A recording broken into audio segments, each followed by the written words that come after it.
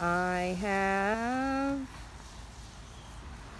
a bag. It is full of boxes, not many boxes, just 3, but they are very special boxes. I actually have another bag full of many more boxes, but look at this one.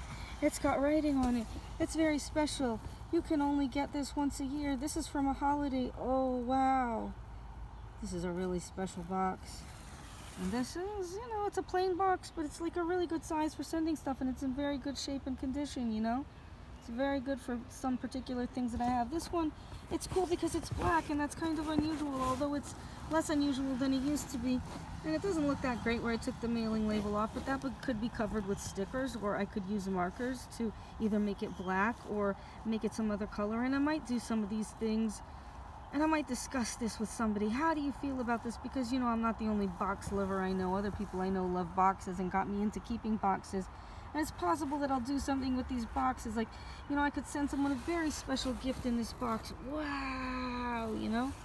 Or it's possible I might just get rid of it.